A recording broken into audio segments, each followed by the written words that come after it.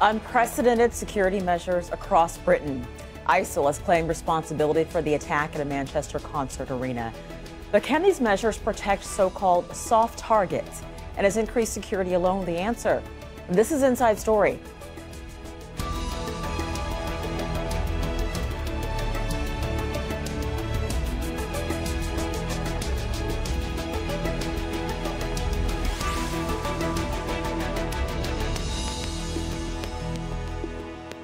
Hello and welcome to the program. I'm Richelle Carey.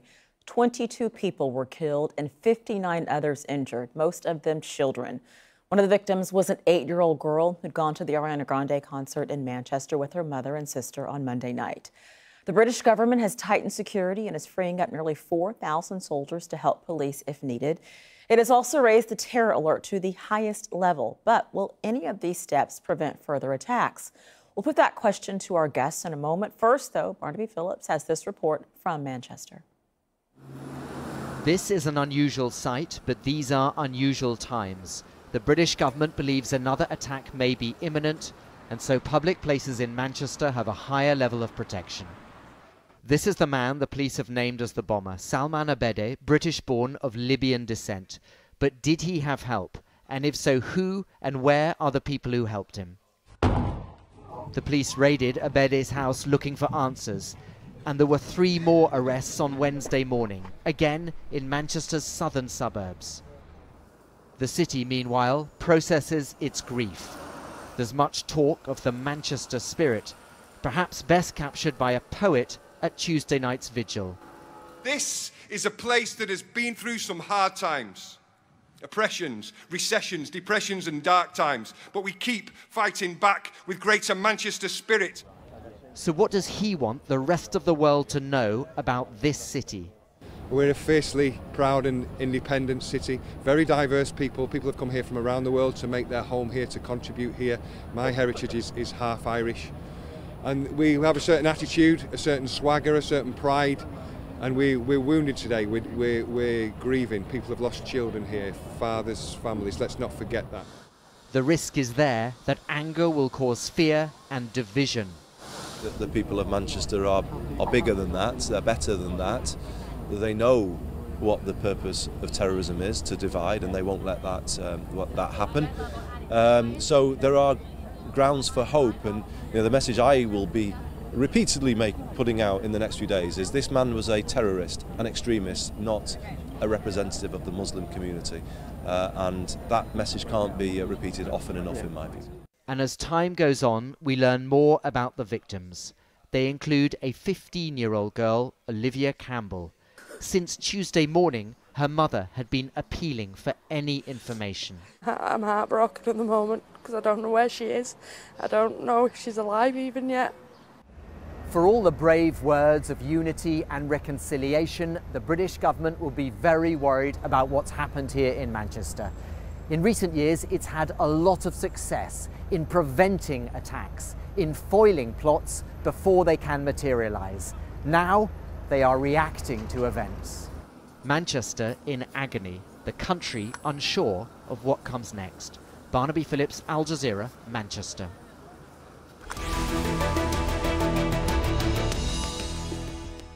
This is the second attack in the UK that's been claimed by ISIL this year.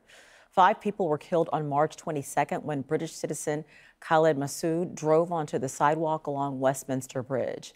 MI5 raised its security threat level to severe after that attack, so that meant officials thought another attack was highly likely. Now the level is at critical, which is the highest ranking and means an attack is expected imminently. It's only been declared 2 other times. The last time was a decade ago when multiple car bombs were planted throughout London.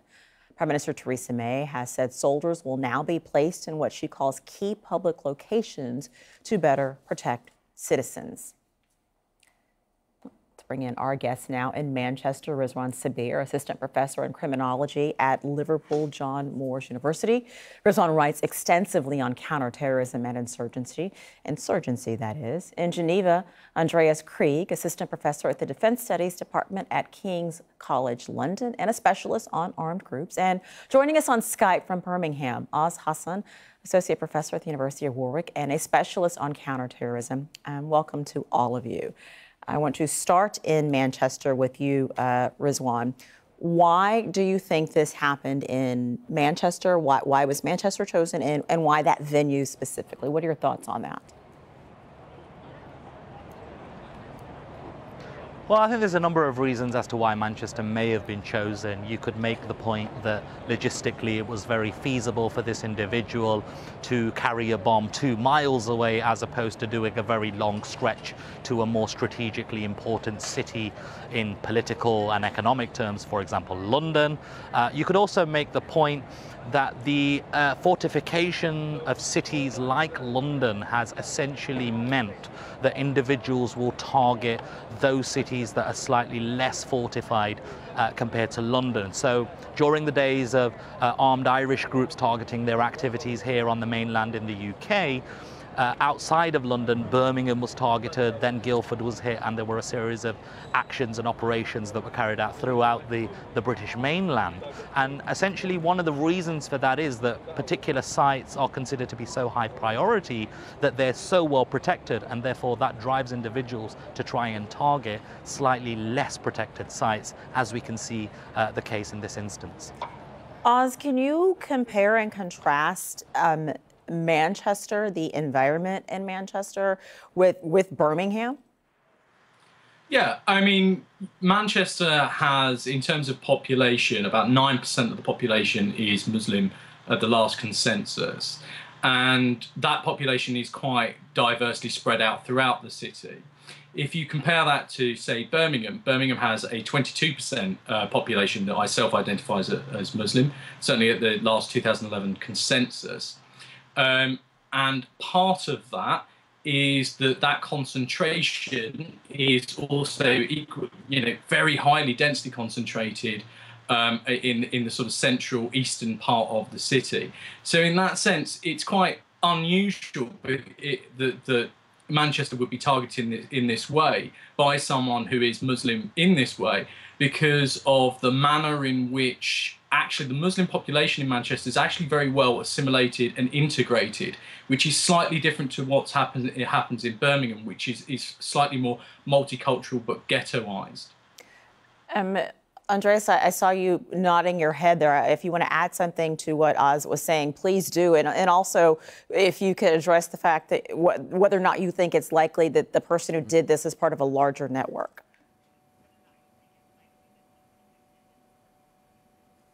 Yeah, I completely agree. I think exactly what the previous speaker said. You have a lot of ghettoization in Birmingham that you don't have in Manchester. And Manchester, especially the Libyan community there, is very well integrated.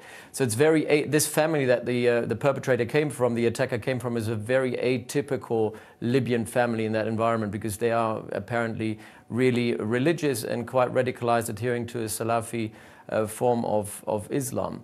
Now, yesterday we didn't see any claims yet from ISIS that he was a soldier or a martyr until very late during the day. So initially we thought he might have been a lone wolf, somewhat indirectly inspired by ISIS, but now it shows that he had some connections with ISIS, because he's been traveling the region. He's Libyan. He had been back in Libya since 2011 a couple of times, just recently 3 weeks ago. He's been to Syria, so it's very likely that even if he didn't have direct contact with ISIS as such, he definitely had some contact with jihadist groups of different flavors that exist in Libya as well.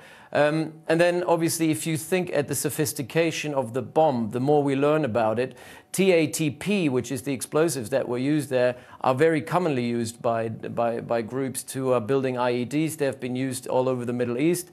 But then also using nuts and bolts to make it even more vicious and cause more havoc amongst people in Manchester. All this kind of points into the direction that he definitely had support from outside. And then obviously there is the question of whether he built the bomb himself or whether he was given the bomb by a network within the UK. So the more we look at it, the more it seems like he's part of this network. Also, a reason why the UK authorities are now putting the alarm level to critical, the terrorist threat level to critical, is because they actually believe that the people who are behind this, the network is still active and operating, and they're now really under pressure to find them, not just in the UK, not just in Manchester, but across Europe, because this is a transnational global network, or definitely a regional network, and make sure that these people don't carry out successive attacks, which somewhat link to it. And that kind of begs the question of, you know, were the authorities well prepared for this or not? Rizwaan,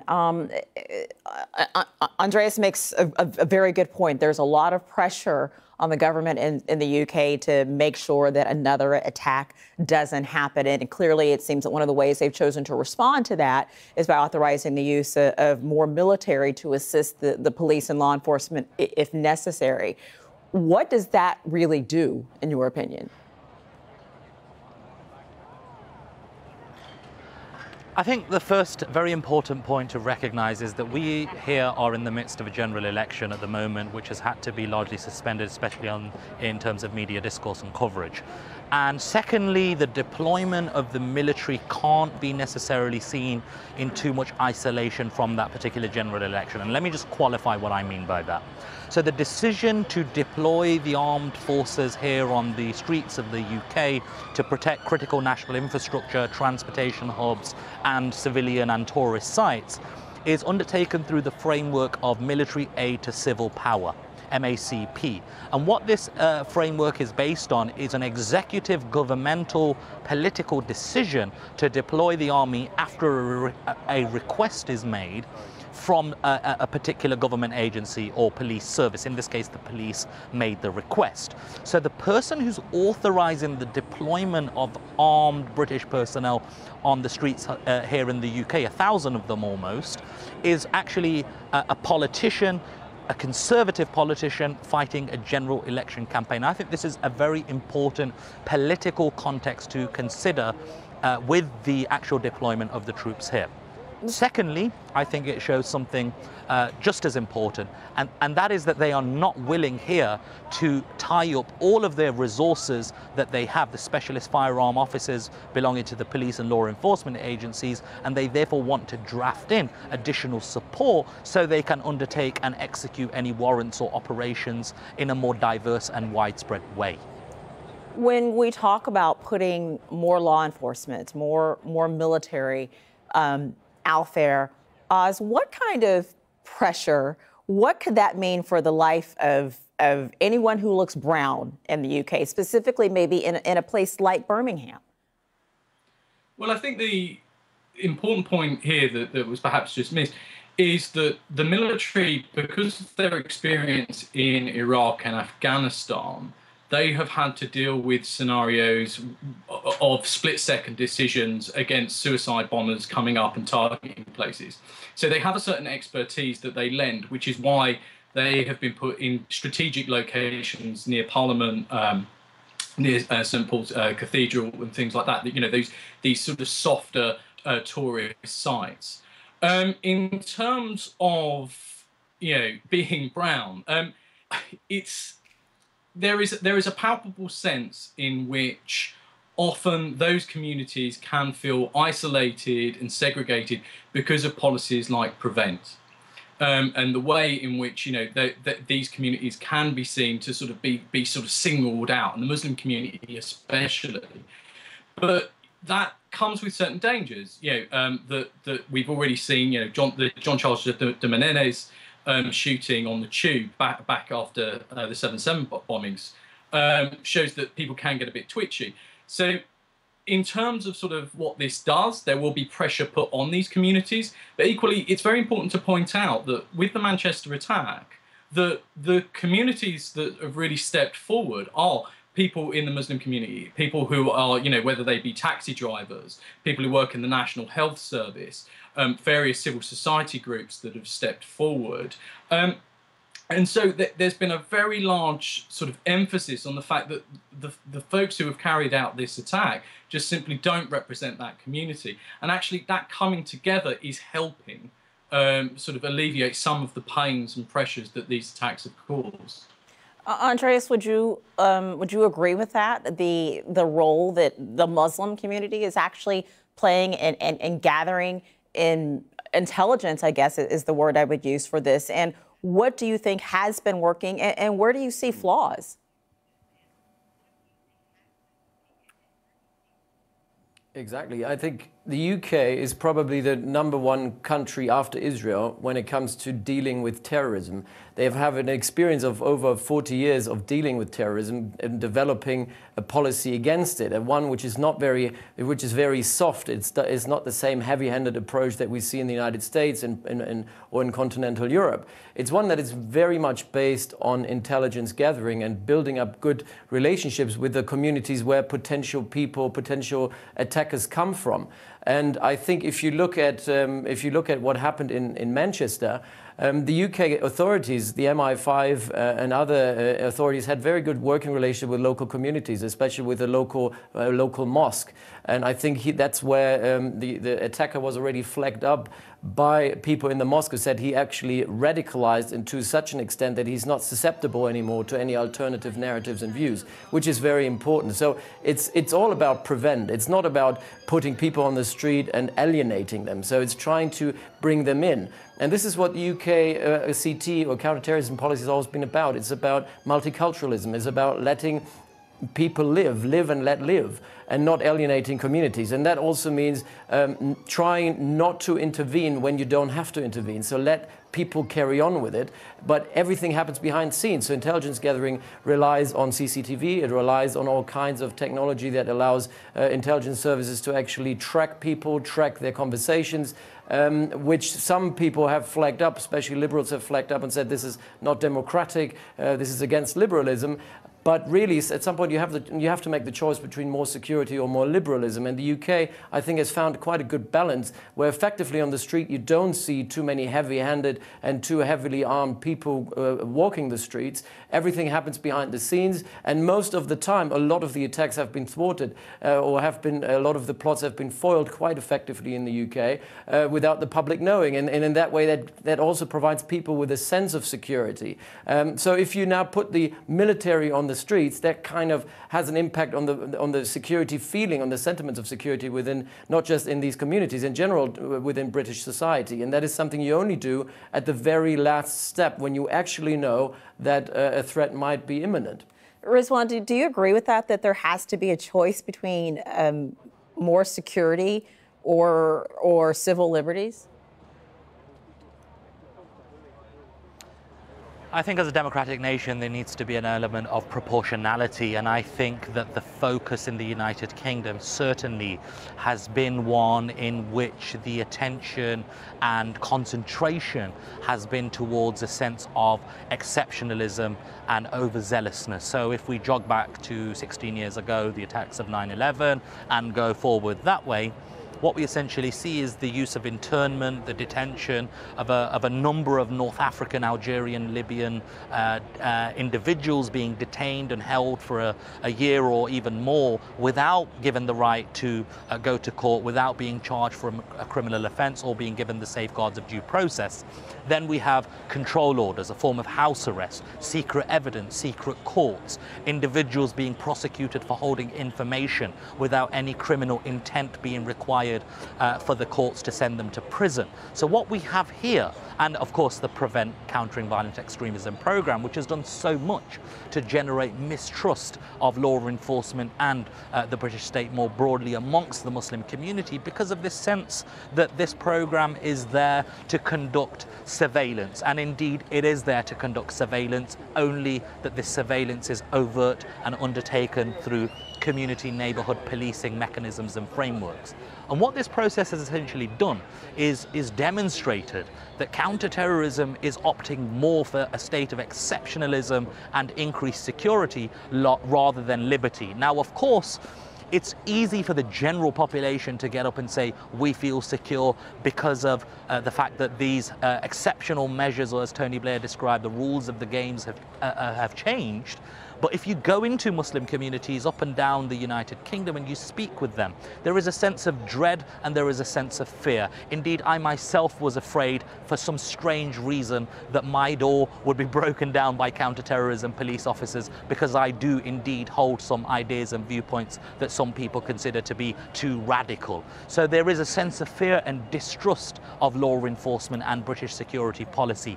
And I think that that policy and infrastructure has erred too much unfortunately on the side of militarism and exceptionalism. And the way out of that, the way towards generating security and trust, is to move away from that exceptional model and to go back to the drawing board and recognize that we have a very sophisticated, a very historically precedented system of legal powers that we can use to deal with individuals involved in political violence through the ordinary criminal process. Let's not lionize them, let's not make them into martyrs, let's deal with them as we do with any other form of criminality. Oz, do you think that there's too much focus on dealing with this after the fact as opposed to getting to the root causes? I think in large part, yes, because one of the issues around terrorism is that, you know, these aren't sort of arbitrary acts in and of themselves per se, in that often terrorism is motivated by political causes. In the case of IS, it's motivated by political causes and foreign policy issues and the stability of Syria and Iraq. So getting to a solution sort of abroad is what is going to help us counter terrorism here in the long term. We need a political solution to this. In terms of what was just said, I mean, it's important to point out that PREVENT, although it was targeted and, you know, in large part was conceived around Islamic terrorism, one of the things that we've discovered with PREVENT is that it's actually picking up far more right-wing extremism in the UK, and right-wing extremists such as the person who sort of shot Joe Cox MP than was originally thought. So there are sort of, it's not just the Muslim community that this is catching. In fact, it's catching far more right-wing extremists. The other sort of part of this, to sort of put into perspective, is that historically, if you look at, you know, where we are with terrorism, although we're in a period where terrorism is sensationalized, you're actually far less likely to be subject to a terrorist attack or to die from a terrorist attack than you were, say, in the 1970s. So proportionally, there's far less risk. Okay, can I stop you on that for just a moment, though? That's true. The facts do state that, but if people's way of living and their mindset does not allow them to believe that, does that mean it's working? Well, I think this is the precise point, is that the forms of terrorism that are operating now are designed deliberately to capture media attention. They are deliberately designed to sensationalize certain activities. You know, let's sort of put it into, let's make a contrast with Manchester, for example. In 1996, Manchester was subjected to a terrorist attack that blew a lorry attack that caused £1.2 billion worth of damage, had around 200 injuries. Now, that was obviously a catastrophic attack at the time. Now, what's happening now is that you've got one individual with a nail bomb who has caused, you know, considerable harm, but actually he has been able to capture the media's attention and sort of tie it into this sort of Islamic narrative in quite an efficient way, which is exactly what IS want, because they want to invoke a clash of civilizations. And what we need to do is find out a way around this. How, you know, we need to be far more conscious how we report these things, how we sort of talk about these things, and sort of put these things into perspective, because having a rational approach to terrorism is going to be far more sensible for finding a solution than having an emotive one. Oz, that is going to be the final word on this discussion. I think you're saying that we all need to do a little bit of reflecting and perhaps evolve on how we deal with these things. And that'll be the final word. Thank you all for joining me for this conversation. I appreciate it. Rizwaan, Sabir, Andreas Krieg, and Oz Hassan. Thank you all very much. And thank you for watching. You can see the program again anytime. Go to our website. It's aljazeera.com. To join the discussion, check out our Facebook page as well. It's facebook.com/AJ Inside Story. And of course, there is always Twitter. Our Twitter handle is @AJ Inside Story. From me, Richelle, Carey, and the entire team here. Bye for now.